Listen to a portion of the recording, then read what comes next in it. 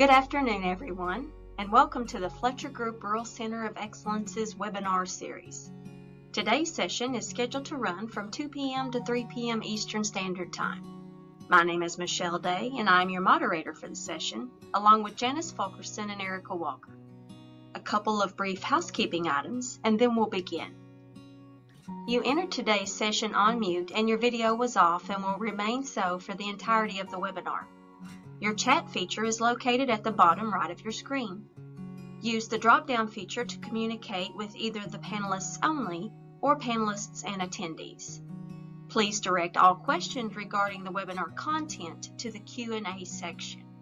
Be advised that this meeting is being recorded and will be available to you on our website once it has been transcribed. You can access our website at www.fletchergroup.org. Also, at the conclusion of today's session, there will be a short survey regarding the webinar content.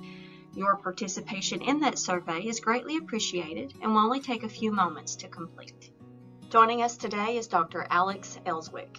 Dr. Elswick is a tireless advocate for people who use drugs and people with substance use disorders.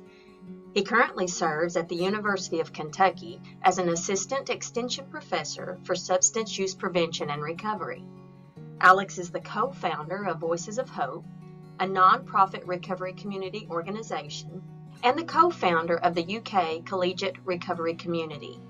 He is a trained researcher and therapist, but most importantly, Alex is himself a person in long-term recovery from the chronic disease of addiction. Alex, the floor is yours.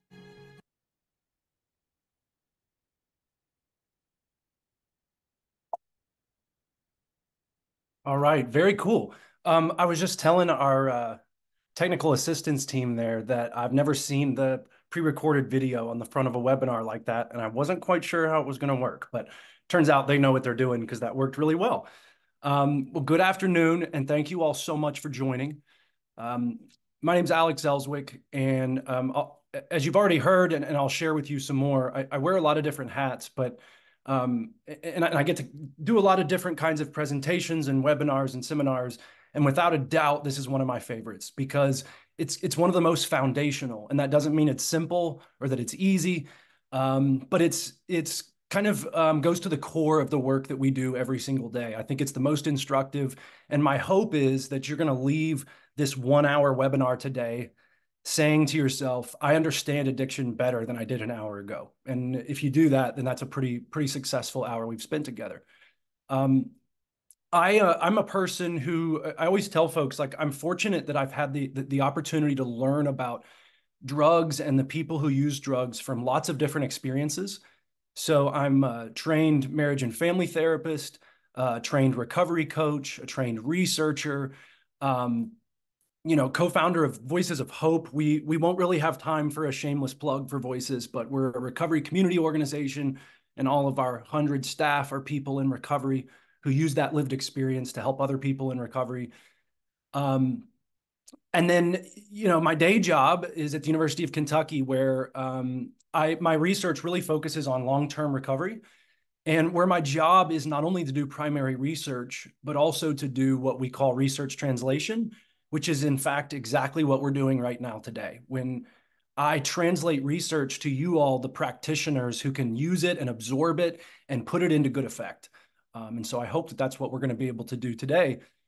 And while you learn different things from clinical experience than you do from research, than you do from on-the-ground service provision, and that's a really well-rounded experience,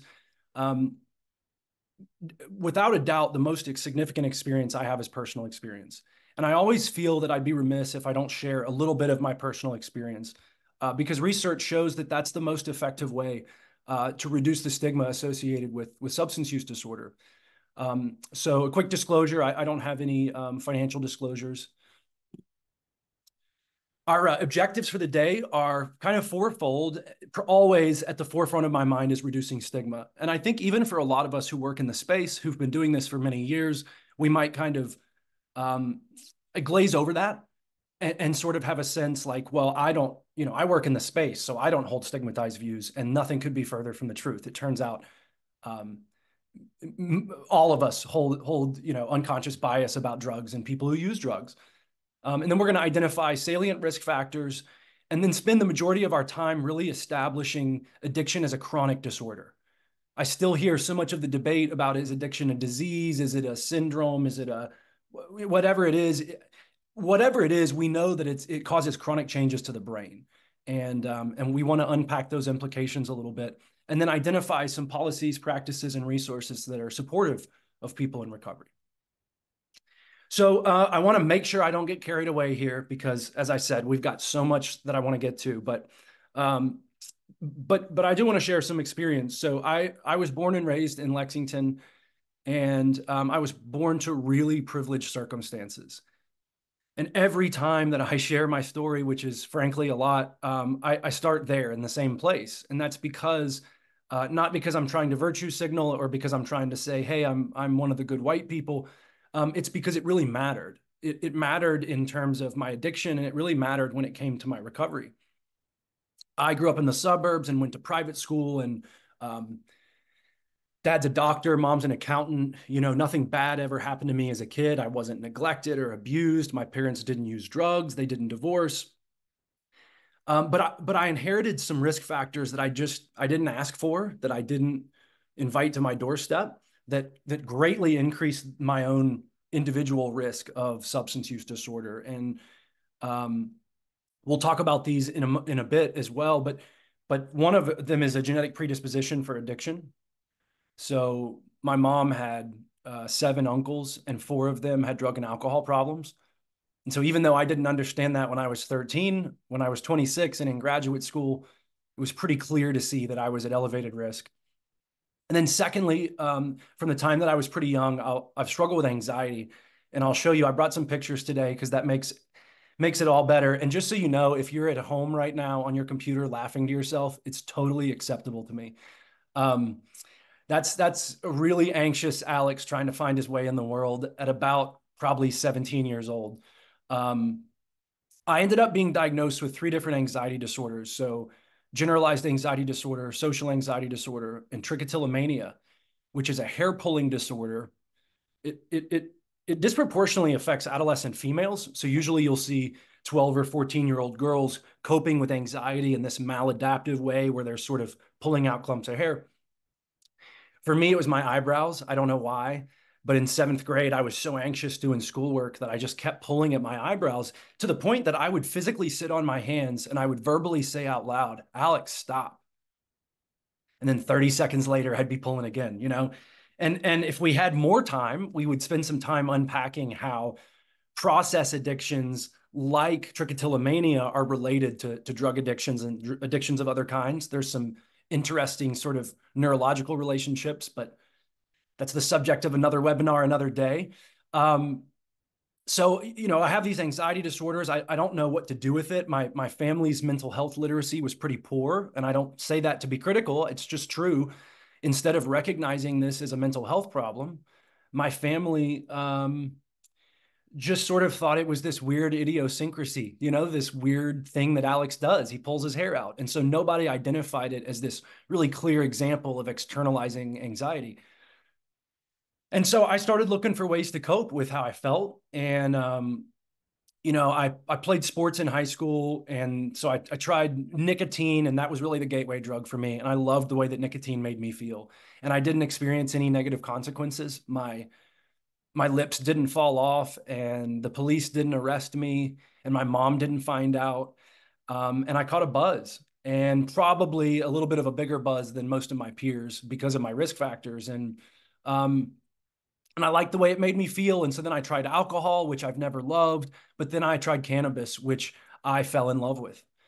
Because for want of some real clinical intervention, in cannabis, I found something that felt like a medication. Subjectively, it felt like it was making my anxiety dissipate. Now I've grown to be able to acknowledge, in recovery, that certainly cannabis, all of the research would suggest, is going to exacerbate anxiety. And it's just the euphoria that you're feeling in the beginning that makes you feel subjectively like it might be treating your anxiety. But in any event, it felt like it was medication.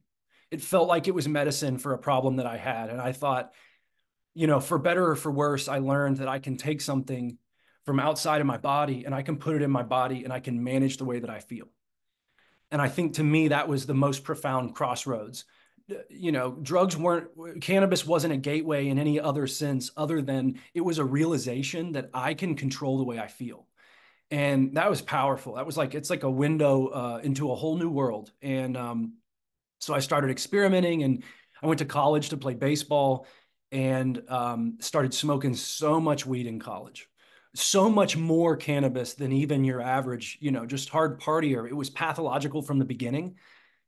And I started running out of money. So I decided to start selling cannabis as a way to sort of afford what I was doing. And on Valentine's Day, 2010, I got pulled over because my brake light was out and I got arrested on a bunch of felony drug trafficking charges and trafficking 8 ounces to 5 pounds, trafficking within 1,000 yards of a school, possession of a controlled substance, possession of paraphernalia, DUI.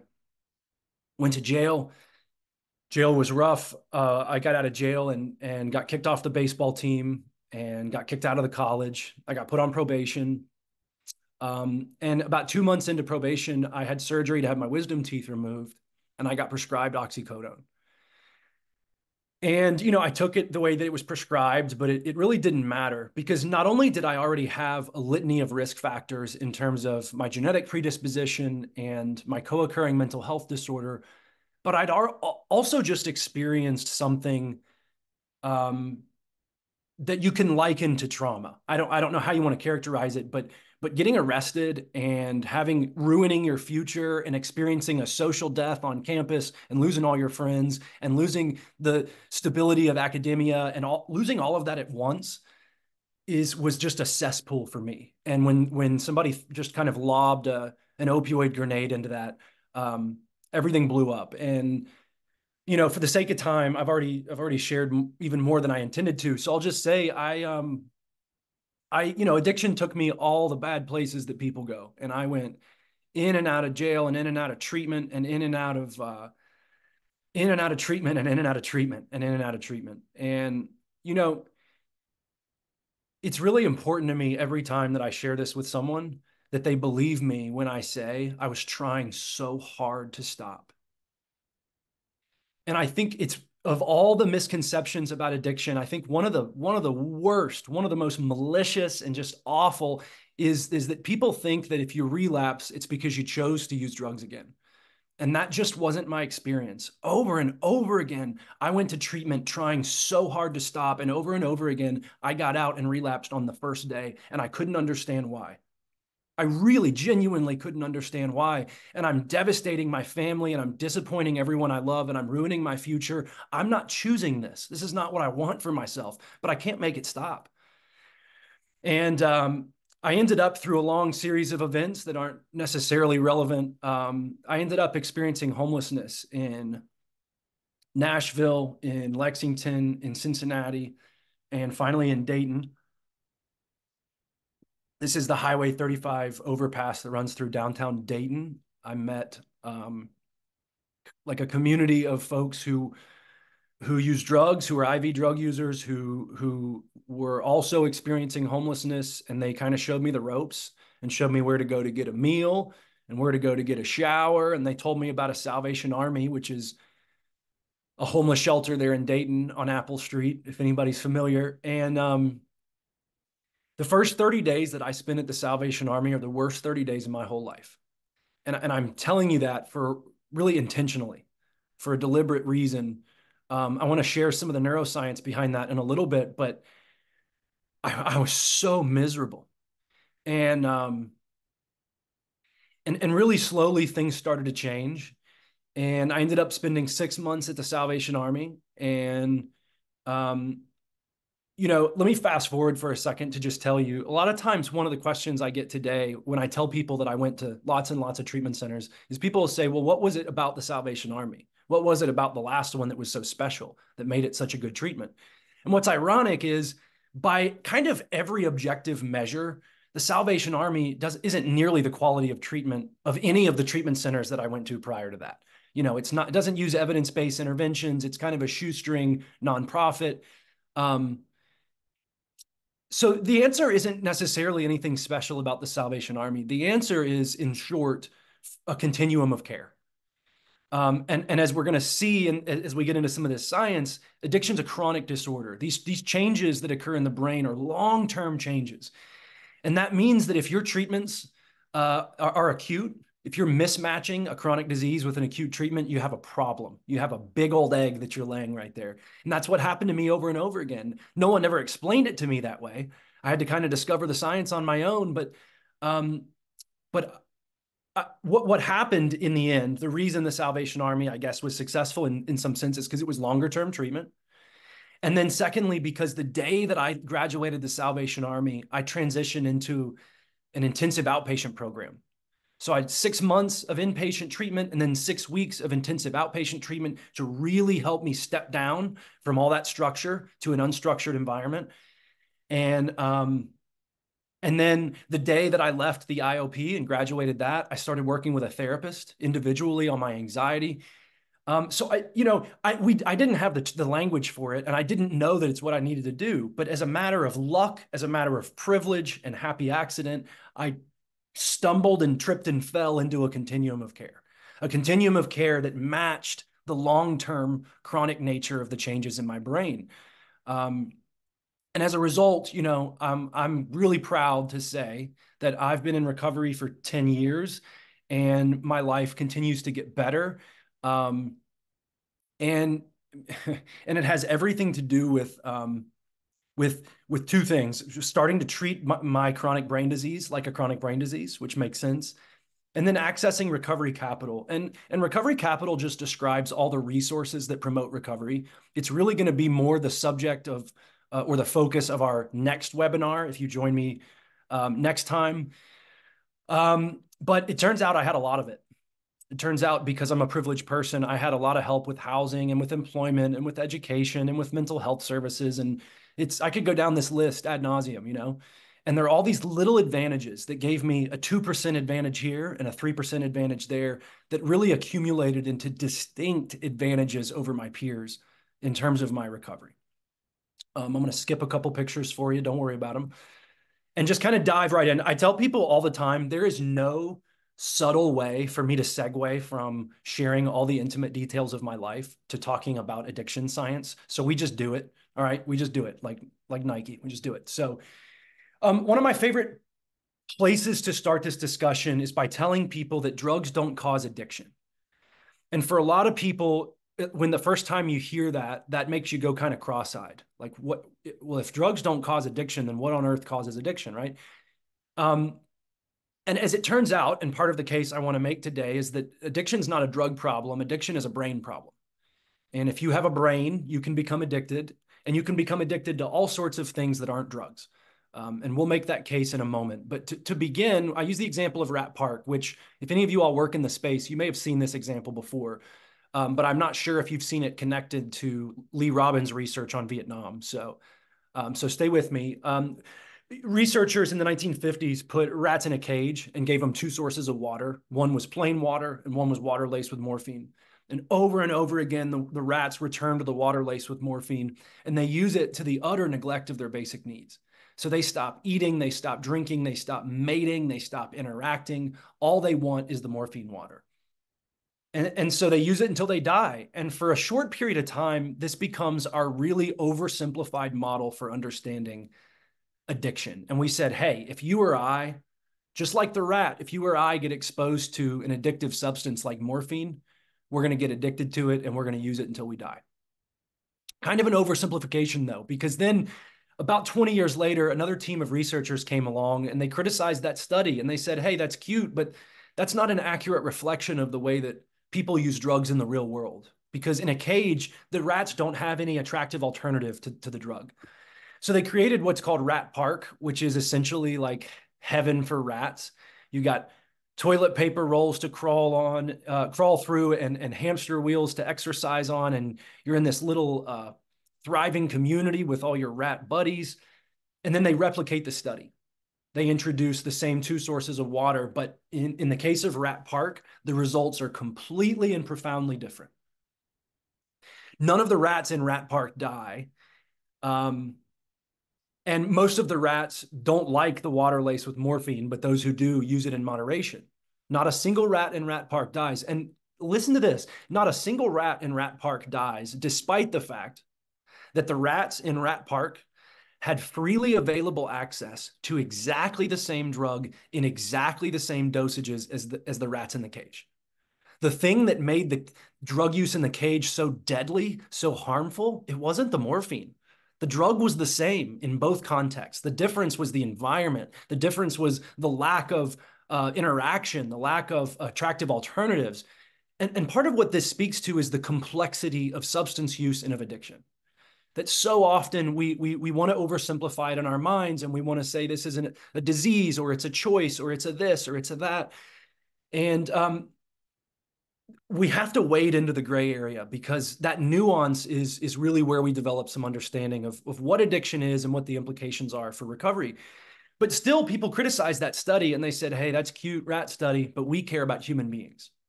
So how do we know that those results apply to humans as well? And interestingly enough, as I said before, Lee Robbins did some of this research on, in Vietnam, you had an entire cohort of soldiers go overseas and fight in really bad conditions. Like, just the living and combat conditions are just really awful.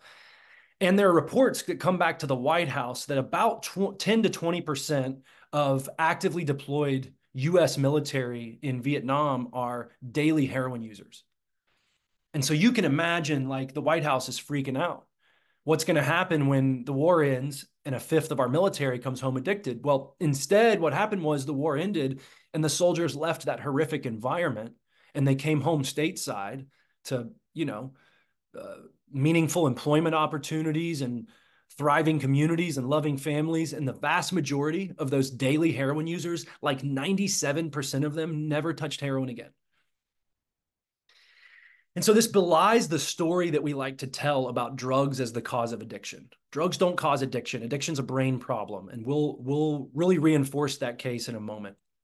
But first, I want to run down some risk factors. I'm going to do this pretty quickly so we can get to some other things. But and by no means are we able to run down an exhaustive list of risk factors, because that list is a giant list. But some things that are risk factors for addiction really only represent a small amount of risk. So for our purposes, we want to focus on the risk factors that contribute the greatest amount of risk. And without a doubt, the single greatest risk factor for addiction of any kind, not just substance addiction, but process addictions and addictions of all kinds, is genetics. And one of the ways that we discover this, I'll spare you the explanation, but is basically through twin studies, which allow us to use genetics and manipulate monozygotic twins versus dizygotic twins to compare rates of addiction. And we find that about half of the variance in addiction is explained by genetics. And that's just a fancy way of saying half of what causes addiction is genetic. And I bet all of you, maybe most of you on the webinar, knew that addiction runs in families, that there's an heritable component. But it's important to put that number into context, because breast cancer runs in families, for instance. And about 8% of the variance in breast cancer is explained by genetics. And in addiction, it's 50%. So more than 5 times more genetic than breast cancer in that sense. And unfortunately, there's not a lot we can do to modify your genetics. You kind of are who you are.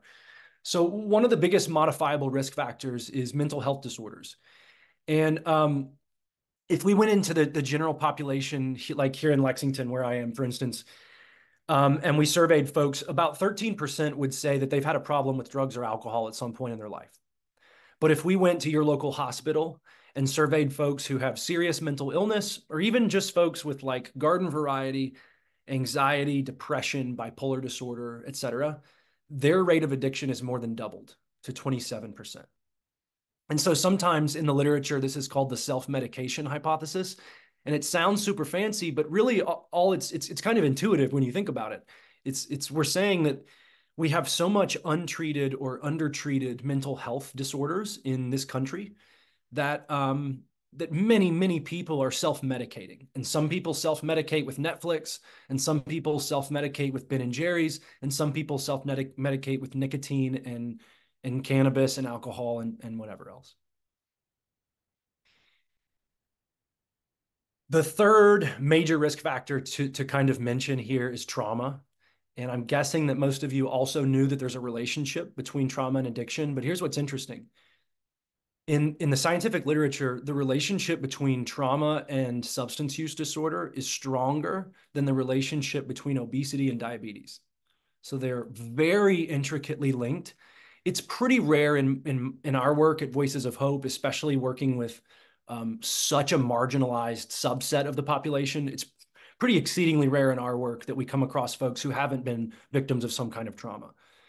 And I put up, the 10 ACEs just as a reminder that trauma doesn't have to mean you got PTSD as a combat veteran. And for a lot of us, I think we've, kind of been misled to believe that trauma is not so much about the event as it is how you experience the event. So what's traumatic to one person may not be to another, and vice versa.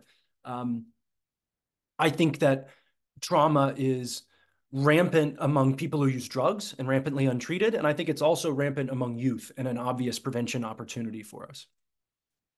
And then I've said risk factor number 287, kind of tongue in cheek here, just to make the point that there are actually lots and lots of risk factors, but we're just going to talk about these four. And we kind of already talked about environment when we talked about Rat Park. But if you wanted to set aside genetics, and in statistics, we would say if you wanted to control for genetics and you want to isolate, what is the impact, the environmental impact of growing up in a home where my parents use drugs? Those kids are 8 times more likely to develop a substance use disorder of their own. And so you really quickly, you can take all the risk factors that we've discussed, and you can imagine many of the others, I'm sure. And you can sort of index your risk. You can even use yourself as an example. It's kind of a helpful thought experiment to just consider what were your own risk factors and how did those risk factors shape your experiences with drugs? And that seems like such a weird way to talk about drug use, but the reality is we all have different brains. So we're all experiencing the world around us differently. And that's never more true than in the case of drug use. I've been using this example lately. I hope it's not offensive to anybody. But if we were to pass a joint around this virtual space, which we won't do, don't worry. But if we were to, we would not all experience it in the same way, right? Like some of us would get slap happy and silly and get the munchies and have a great time. Some people would get paranoid and have a really bad time. Some people might get very little effect whatsoever. And they'd say, what's the big to do about cannabis, right? And what's the critical factor that's determining how people are experiencing those things is not their choices. It's not how much they smoked. It's not how often they chose to smoke. It's not the age at which they started smoking. It's their risk, right? It's all these biological and environmental risk factors that they didn't ask for. And so if you're somebody like me, the first time you use a drug, you get a disproportionate benefit. And we're going to put some science behind that literally in just 1 second. But when I smoked weed for the first time, I just got this overwhelming, unnatural dopaminergic response. And that's part of the reason why I was at risk for addiction. So I love to show this slide because I know that most people who are basically my age or older will recognize this as a part of a really foolish anti-drug PSA. That's not your brain on drugs. That's an egg in a frying pan. We are going to do your brain on drugs. And I know that when I start putting up pictures of brains that people's eyes glaze over and they want to, fall asleep. Don't, because I'm only going to give you what you need to make sense of this. And I know you can. So this is so cheesy, but do it anyways. Put your hand out in front of you like this and tuck your thumb into your palm and wrap your 4 fingers around your thumb. All right. That's a little brain. You can put your brain down if you'd like. If you talk to an evolutionary biologist who studies how this human brain, has evolved throughout evolution, they'll tell you it's evolved inside out. So in other words, your 4 fingers there represent the cortices, which are the most highly and recently evolved parts of our brain. It's the part of our brain that develops last.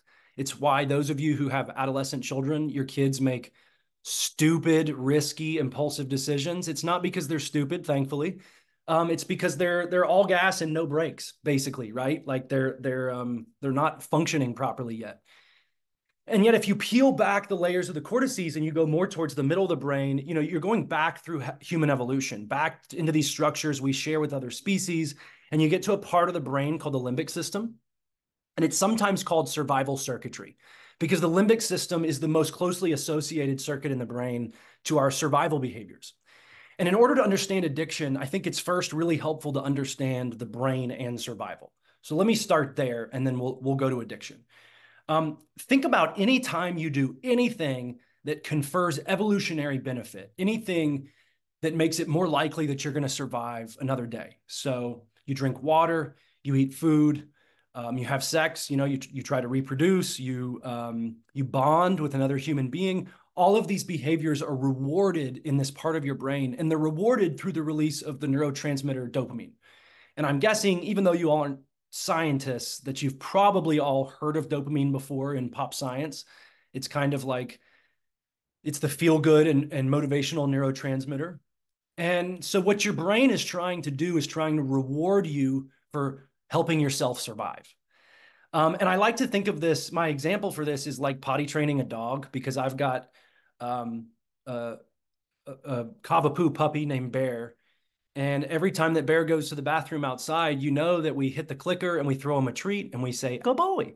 And why do we do that? It's because we're trying to condition that response and reinforce that behavior. And in so many ways, it's like our brains are potty training us for survival. So I eat a bite of a banana and my brain goes, "Oh, Alex, that's a good boy." And it throws me a dopamine treat, right? And then I wag my little tail and I go, "Banana, good." And the next time I see banana, I eat banana. This fundamentally shapes survival behavior. It's a beautiful, elegant process of the brain, but it's really a nightmare in some sense when it becomes compromised by chronic drug use.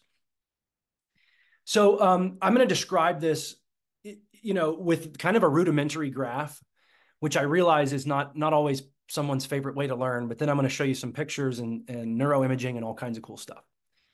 So let's imagine that we're looking at dopamine activity in the brain. So 0 is no dopamine. That's abject misery. 10 is all the dopamine. It's the best you ever felt in your life. And a 5 is kind of like baseline, right? It's just where I wake up in the morning.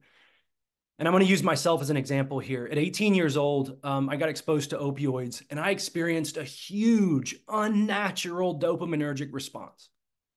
Unnatural meaning that there's nothing that I can do in the natural world that's going to compete with this. No amount of water, no amount of sex, no amount of food, of cookies, of donuts is going to precipitate the same.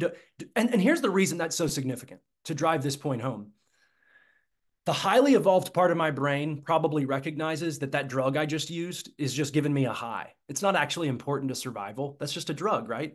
But my limbic system has no way of understanding that, because my limbic system only measures the world around it in terms of dopamine. And to my limbic system, more dopamine necessarily means that something must be more important to my survival. So the simple fact that the first time I took one of those pills and I got this huge dopaminergic response, my brain learned very early on that this is important to my survival, perhaps more important than food and water and bonding and sex, which is why people who are addicted will forego all of those things in pursuit of a drug, right? It's on a survival basis. And another way of thinking about this is, I'll give you one more of my puppy dog analogies. I have a bigger Cavapoo named Buddy, and I've been in my neighborhood for about 2 years, and I walk my dogs religiously every single day. And on like the second week that I was walking my dog in the neighborhood, a woman stopped me and asked if she could give my dog a treat. And I said, "Sure, of course." And so only one time in 700 some days has my dog gotten a treat there. But how many days would you guess of the 700 does he pull at the leash to try to get up to her front door? And the answer is every day. And it's a really cool example of salience, of my dog got such a big dopamine reward. He never forgot it. It made a mark on his brain. It was a really salient mark on his brain. And now every time he approaches that house, he doesn't have to make a choice to get excited. He doesn't have to tell himself, "Oh yeah, remember I like those things, get excited." Automatically, subconsciously, he starts sweating, he starts getting excited, he starts breathing heavier, and he starts pulling for food. And in so many ways, that's, I think, a helpful analogy for thinking about the salience that's caused the first time a person uses drugs when they're just replete with risk factors. Because the more risk factors you have, the more likely you are to really get some kind of benefit from the drug, or at least perceive some benefit, which in turn makes you more likely to use again. But the effects of the drug wear off. They come down to baseline. You use again. You like the way that feels, but the effects of the drug wear off. You come down to baseline. All I've graphed for you here so far is drug use, not drug addiction. If generally speaking, if anybody uses a drug, this is effectively what happens in their brain. But then over time, what happens is your brain doesn't like all that volatility because your brain likes balance or homeostasis. And so what your brain does is it tries to compensate by, the fancy term is down regulating dopamine, which just means it stops producing as much dopamine. There fewer dopamine receptors are available to attach and sort of turn on dopamine. And as a result, the next time that a person uses, they still feel good, but they don't feel quite as good as they used to. And so when you talk to people with lived experience who talk about like chasing the dragon or chasing the first high, this is exactly what they're talking about. And it's not a psychological thing that lives in their head. It's a neurochemical reality. They are actually not able to get the same high they used to get, and they haven't forgotten it. And now, just as importantly, when the effects of this drug wear off, they don't just come back to baseline. You come back down slightly below baseline. And you don't have to be a neuroscientist of any kind to go, well, if dopamine is pleasure, then less than baseline dopamine is probably not good, It's associated with irritability and discomfort and depression and anxiety. And the problem with that is now you've got yet another motivation to use again. Not only do you feel really good when you use, not only are you getting a huge dopamine response, not only is your limbic system convinced that it's necessary for survival, so it's begun to prioritize it in your mind, but in addition to all that, now you feel bad when you don't have it. So simply put, it really creates this cycle of using and coming down and using and coming down. Days, weeks, months, years, until people reach a point where they have to use a drug to feel the way they used to feel when they woke up in the morning. And at end-stage addiction, it's a special kind of misery. And I alluded to this when I talked about my first 30 days in the Salvation Army. And I really regret that no one ever taught me this until I got into graduate school. I went to 7 inpatient treatment centers, and I never got a scientific explanation of my addiction that included the brain. And I feel like that's really a shame because there's a lot of hope in it, as I'll show you in a moment. These are really cool. These are called PET scans. These are positron emission tomography. Positron emission tomographies. They're a kind of neuroimaging that allow us to look at dopamine activity in the brain, specifically looking at the D2 dopamine receptor site, although that's not really pertinent. The brain on the left is a healthy, normal brain, and the brain on the right is the brain of someone who's addicted to cocaine. And what you notice here is this distinct, stark contrast between these two brains. So much more bioavailable dopamine or more dopamine receptor availability in the control brain. This is what it looks like, this process that we just described with our graph. This is what it looks like at the end of that process. That's a brain that has no dopamine. That's a brain that is not really motivated by food or sex or social interaction the way that it used to be, because it's now prioritizing cocaine. And we see this dopamine downregulation phenomenon with all of what are considered drugs of abuse. I kind of think that's a stigmatizing term, but that's what we tend to call them in the field. Cocaine, methamphetamine, heroin, alcohol, nicotine, cannabis. I do a lot of prevention work in Kentucky middle schools and high schools, and kids everywhere swear to me that you can't get addicted to cannabis. And you absolutely can. And you can look at this kind of neuroimaging at PET scans of someone who has a cannabis use disorder, and it looks identical to all these other brains. The same process is happening. The drug doesn't matter so much. Obviously, drugs have different risk profiles and that sort of thing. But in terms of the brain, dopamine is dopamine. And what's really interesting, as I mentioned before, that addiction is not a drug problem, that it's a brain problem, is we see these kinds of brain changes even when drugs are absent. But when some other kind of substance or some other kind of stimulus is providing a spike in dopamine.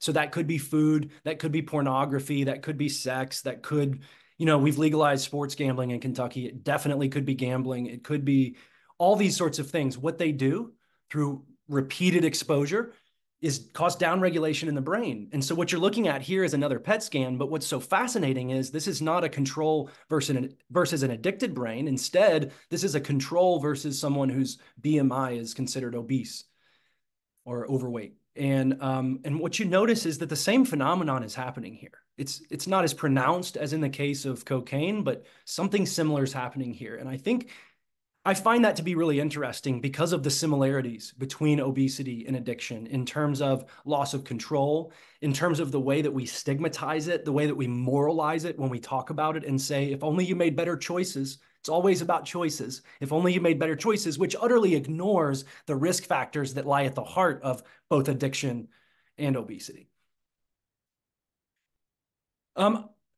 I probably don't need to say much about withdrawal symptoms because I would guess that most of you on the call are pretty familiar that in withdrawals you experience the opposite of the effect of the drug. But the reason I put this on the screen is because I wanted you to see this last word on the screen, anhedonia. It's one of my favorite words in the English language. An means not, and hedonia means pleasure, so it means no pleasure. And it refers to a brain that's unable to experience pleasure. And that's exactly what this addicted brain is on the right. That's a picture, that's a brain scan of anhedonia. And so when I describe my first 30 days at the Salvation Army, that's what I'm describing is the experience of anhedonia and the experience of not being able to experience any reward despite my best efforts. I can exercise, I can meditate, I can make a friend, I can eat a nutritious meal. It just doesn't give you the same payoff when dopamine is downregulated that it does somebody else.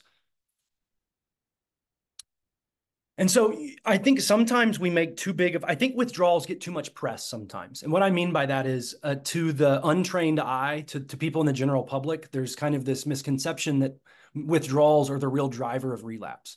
And certainly some people do relapse because of fear of withdrawal, but I'm not necessarily speaking from a data-based place on this, maybe more from my own experience, but withdrawal was not the reason that I relapsed. Over and over and over again, I got through withdrawals because you kind of learn how to do it. You become a veteran of the game, right? I'm going to get Gatorade and I'm going to get some Imodium and I'm going to get some sweat rags and some DVDs. Back in that time, for me, it was DVDs.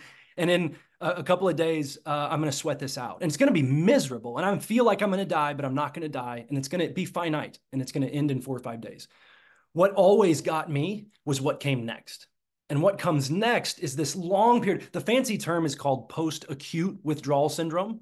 So it's the syndrome that follows acute withdrawals. But you don't have to learn anything new to understand pause, because all that pause really is the syndrome that describes this process that we've been talking about all along of dopamine downregulation. So here's the last brain scan I'm going to show you, but it's probably the most important of them all. In this case, we're looking at people using methamphetamine, but again, it doesn't really matter. It's not about the drug. It's about the brain. The brain on the far left is the healthy, normal control brain, probably what most of your all's brains look like. The brain in the middle looks identical to the addicted brain that I showed you before. Just for the sake of comparison, let's go back for a second. Brain on the right there, addicted to cocaine. Brain in the middle there, addicted to methamphetamine. But here's the difference, and here's the catch. I've actually played a little bit of a trick on you. That brain in the middle is not actually the brain of someone who's addicted. Instead, it's the brain of someone who was addicted, and now they're 30 days abstinent.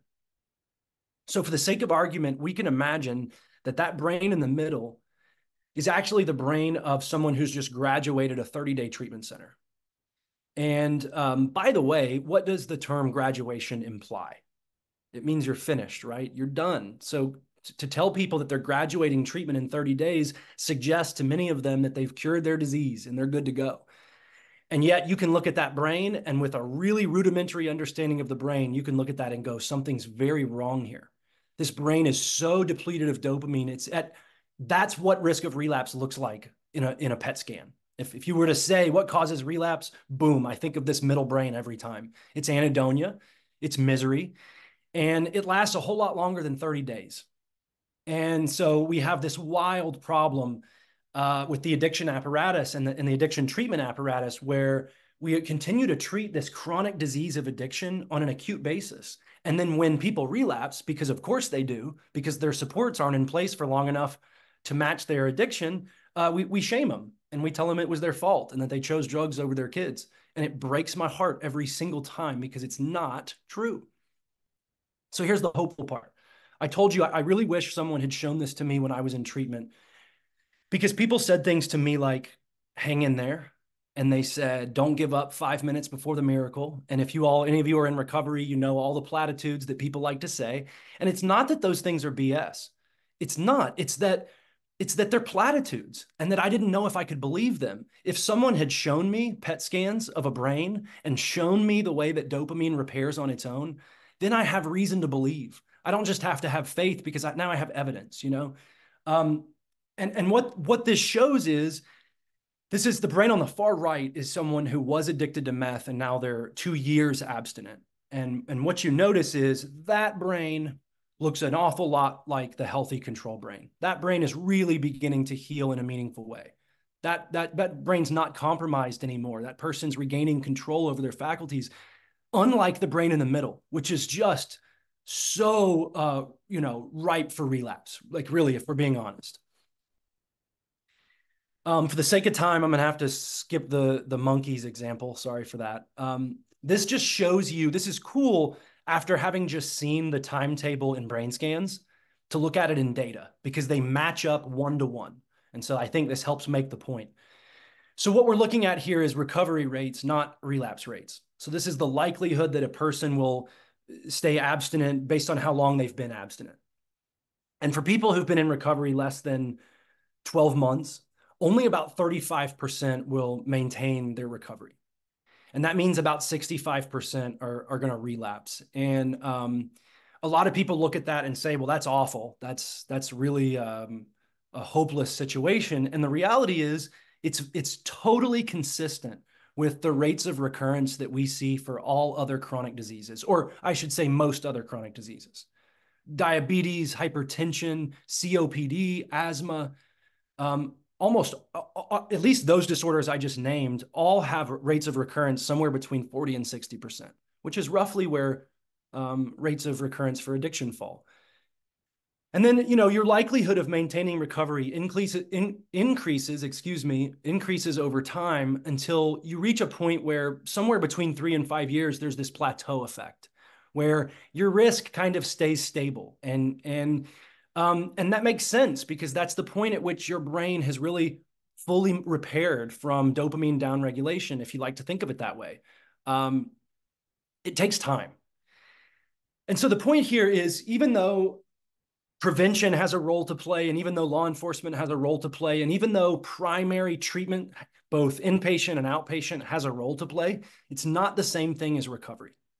And too often, I think we think of treatment as the first line of defense and all the recovery stuff as an afterthought. And we've got it exactly backwards. Recovery is where the focus needs to be. Treatment may or may not be a part of that. As it turns out, and we'll talk some more about this in the next webinar as well, the majority of people who are in recovery today in the United States got there without any formal help whatsoever. So treatment is certainly not the frontline defense for most people who are addicted in our communities. Community-based resources are. And I want to talk about what that looks like. So the problem we have here is people get stuck in these cycles where they go to treatment and they relapse, and they go back to treatment and they relapse. And they go to these 30-day treatment centers that are really only intended to be a period of crisis stabilization. And that might be really useful. That's, by the way, I'm not criticizing 30-day treatment. It's a useful period of crisis stabilization. It's just not sufficient unto itself.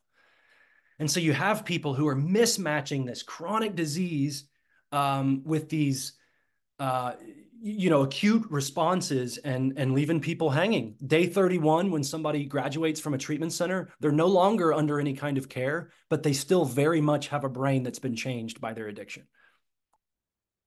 So I always use my hands as an example to say, if addiction is a chronic disorder, then we got to treat it like a chronic disorder. And so the question is, what does that mean? What does it look like to treat addiction like a chronic disease? And I love to use the example of heart disease because it's a good analogy, and I have lots of risk factors for heart disease. My dad had a heart attack I think 6 years ago, and it scared me to death.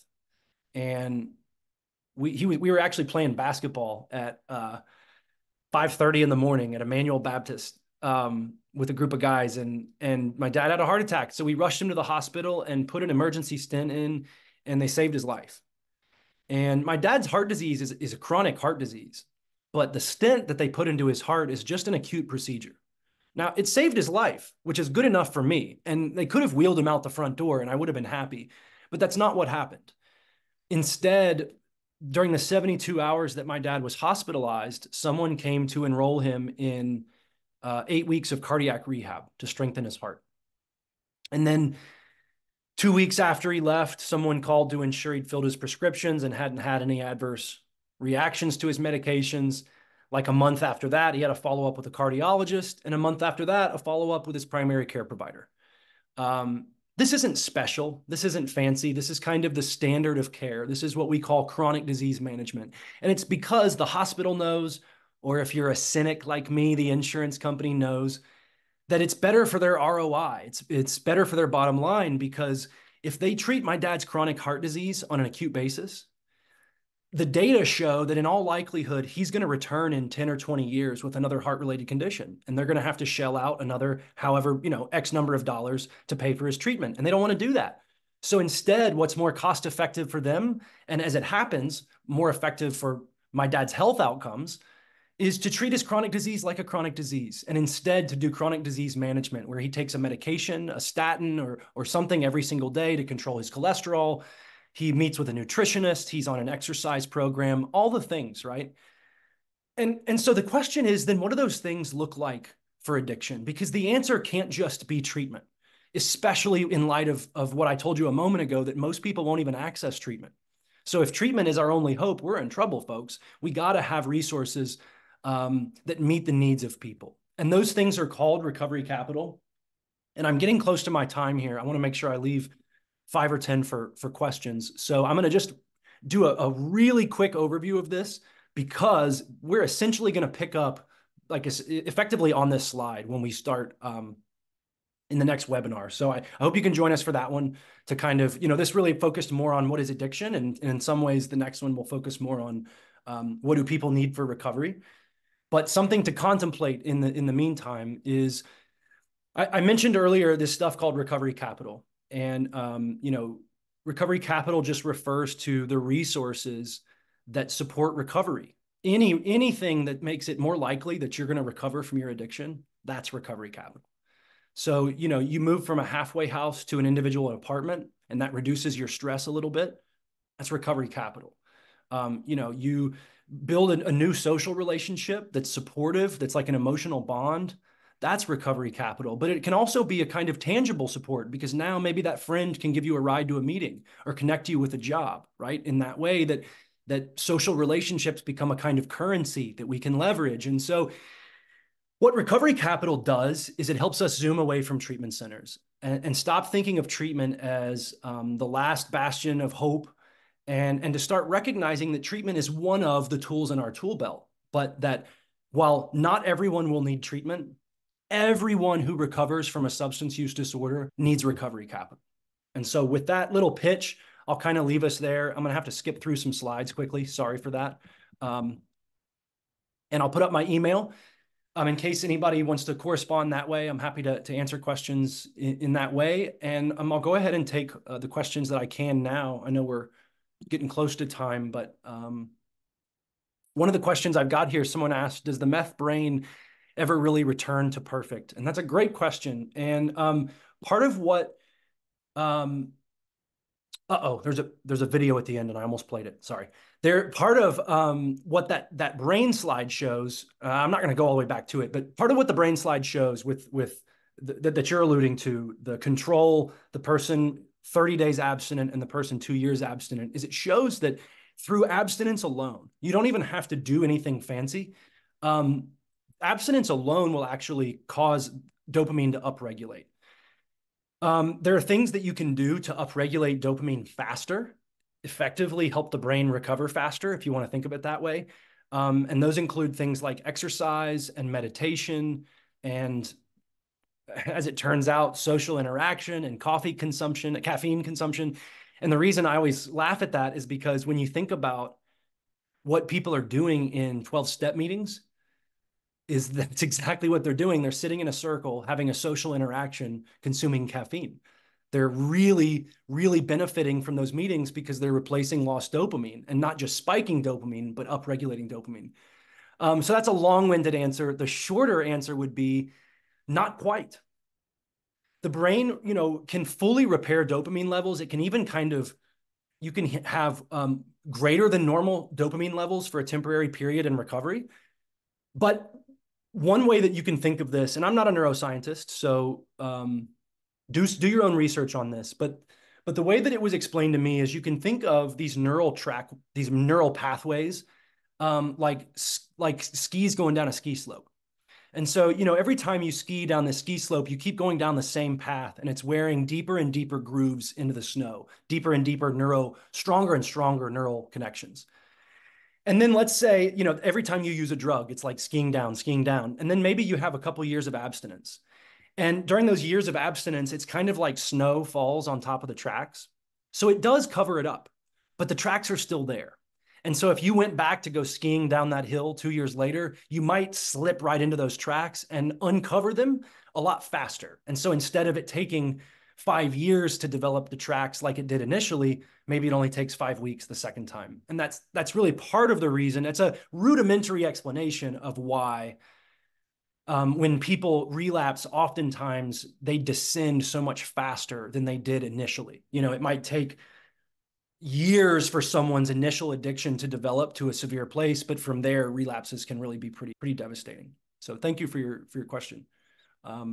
Dr. Elswick, we just have a couple more questions. It looks like one more came in too as well. So two of them are kind of related to language and the way we use language to describe our experiences, right? One is noting the word disease versus the word disorder and how that impacts, your belief system and how you feel about it. And then the second refers to chronic and, suggesting that there's no way to completely recover. Do you mind saying a little bit about, those things? They're both such good questions. I would say, Gerald, to your question, I don't know. That's yes and no, I guess, Gerald, is what I'd say. We debate this a lot in an academic sense, kind of me and some of my colleagues with the papers that we write, is we have to define recovery at some point, but sometimes a more helpful term when you're talking about a chronic disorder is remission.